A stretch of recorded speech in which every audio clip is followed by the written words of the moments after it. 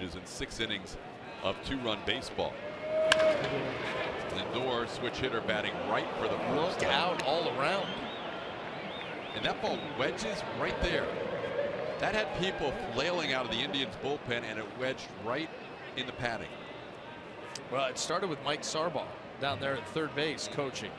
Line drive over his head. Guys sprawled out in the bullpen. Let's take another look. There's right, Sarbaugh. Right over the helmet.